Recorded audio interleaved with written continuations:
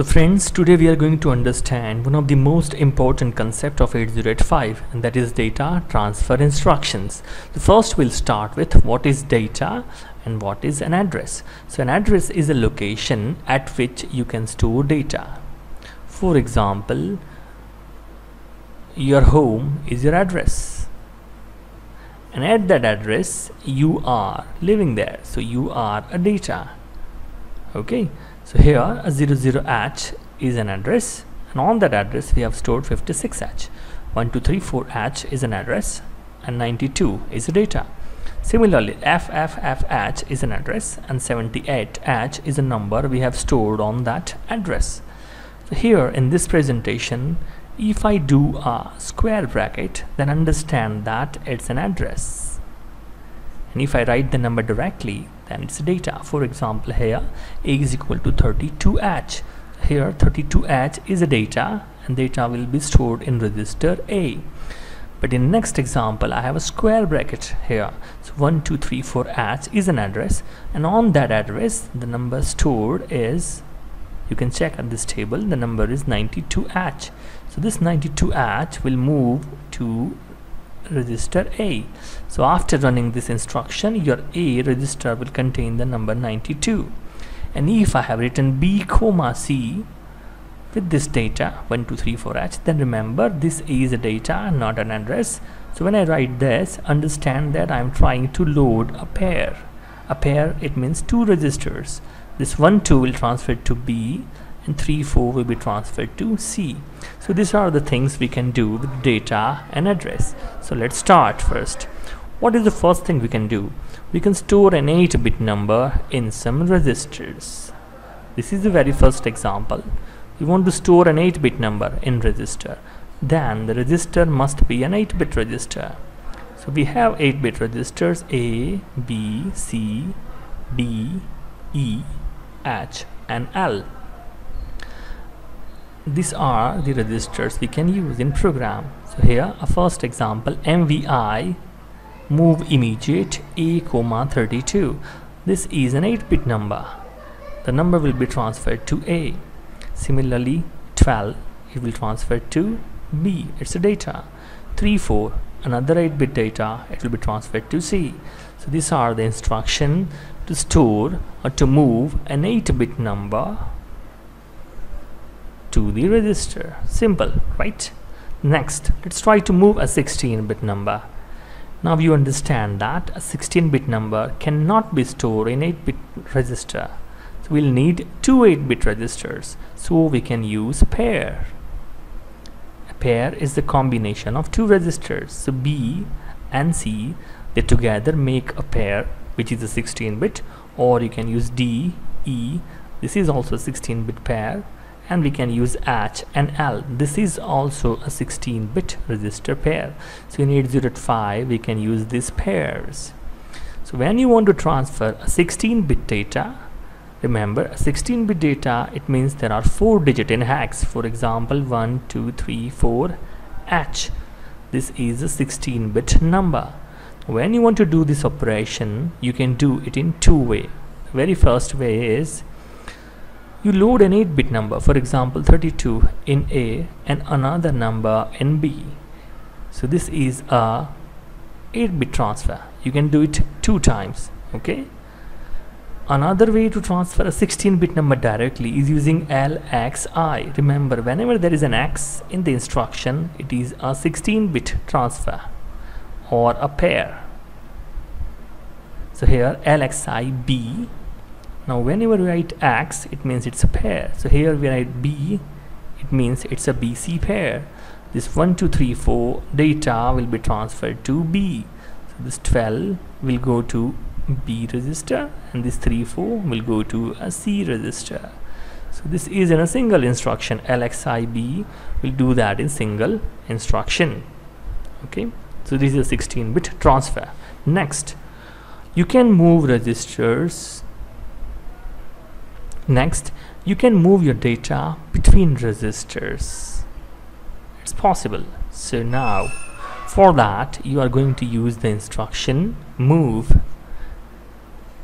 For example, If you want to transfer a number in A, you will use MVI. Of course, this is an 8-bit transfer. We saw that already. Here you are using move. The data from B will be transferred to A. For example, we already load MVI B with 56H. So this 56 is stored in B. If you write this, then your B data, which is 56, it will be transferred to A. So now old data, which was 32 in A, it will be erased, and the new data, which is 56, it will be stored in A. So data from B is transferred to A. Similarly, last instruction, a data from A is transferred to C or copied to C. Okay, so this is a copy from register to another register. So the next thing we'll learn is copying from a special register known as M. So now remember, whenever you find M in any of the 8085 program, just do one thing: look at the data in H and L registers and combine them as a pair. For example, here, as you can see, your H contains the data 12 and L has the content 34H. If you take it as a combined pair, the address is 1234H, and the data at that address, as you can see here, it's 92.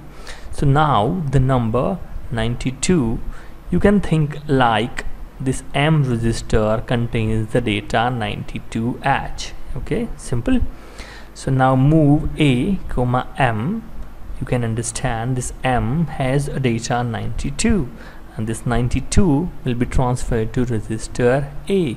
You can compare these instructions with this idea where 1234H is an address from HL, and at that address we have stored the number 92.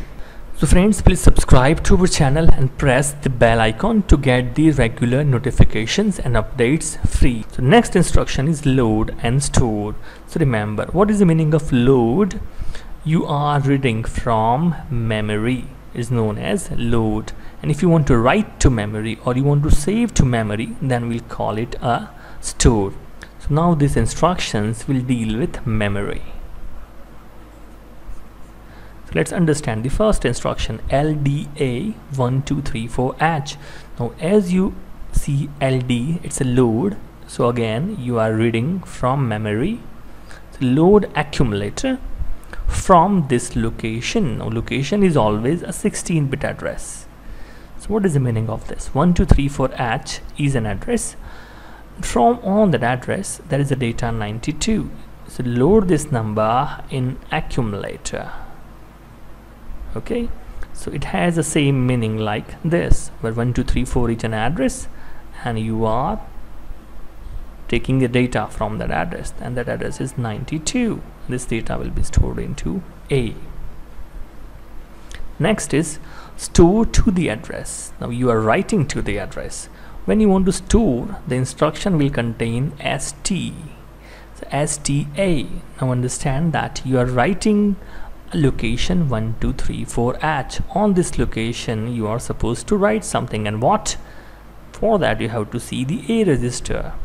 Whatever is the content in register A, it will be returned to this location 1234H.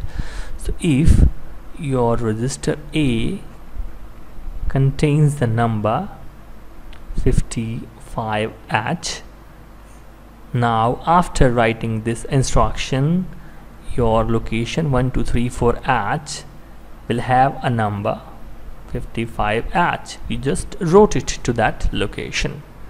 So next, load from pair address. Now for this you want to understand the concept of pair. Okay, LXIB 1234H. Now LXI is a 16-bit transfer. We already saw that. So here LXIB, it means your B and C both, because it's an X in instruction. Whenever you read X, understand you are trying to work with pair. So here 1234H will be loaded in the BC pair. Now you want to load the data from BC pair address. LD, of course you are reading, LD is from loading, you are reading, A you are loading into accumulator and X is a pair, so LDAX B. So here you have to understand first a BC pair because it's an air. So BC pair makes an address here 1 2 3 4 H. Now from this location you have to see the data. On 1 2 3 4 H we have 92. So this number will be stored into A. Okay, so this is one step extra. For example, LDA 1 2 3 4 H, this is a direct load accumulator from this location. If you want to use LDAX, you have to store this number first in pair because it's a 16-bit number, then you have to use LDAX, that is the difference. Next, store pair address. Now you have to store, it means you are writing to that pair address. Let's assume there is a data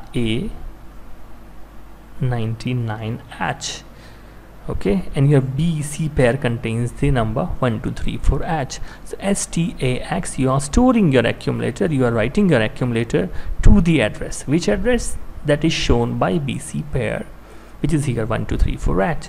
So this location will be return the data 99H. Okay, next instruction is load 2 bytes from 2 location. Till now we have just returned single byte, or we have read a single byte. Only 1 byte is stored or read from memory. What if you want to write 2 bytes in memory? For that you have to use the instruction LHLD. What this instruction will do, this instruction will try to read 2 bytes from 2 locations. Remember, LHLD is a special instruction and that will read 2 bytes. Remember, 2 bytes is a very important word here. So what will happen when you write this instruction to the location 1 2 3 4 H and data at that location, here it's an 11, it will be transferred to register L, and the next instruction, higher instruction 1 2 3 5 H, at that location data is 22H, that will be loaded into H. So remember, for just to as a trick, L stands for lower address and H stands for higher address. In the same way we can store or we can write 2 bytes also. For writing 2 bytes you have to use SHLD. For example, here in H we have 11 and in L we have stored 22, and we want to transfer this 2 bytes using single instructions. First you have to write an address. So SHLD, store HL pair directly at 1 2 3 4 H. So this is again 1 2 3 4 H is the lower location, so L will be stored here on this location. Next location 1 2 3 5 H, on this location you are going to write the data in H. Okay, so at 1 2 3 4 location the data which will be stored is 22H. This was returned from the register L and this data was returned from the register H. So the last instruction, exchange the pair data. This instruction doesn't have any operand XCHG. It directly works with DE and HL pair. What this instruction will do, it will exchange the content. So D will be transferred to H, your E will be transferred to L, and vice versa. So this is the last instruction in the data transfer. So thank you for watching this video, and please subscribe to our channel, share this video and comment if you have any questions.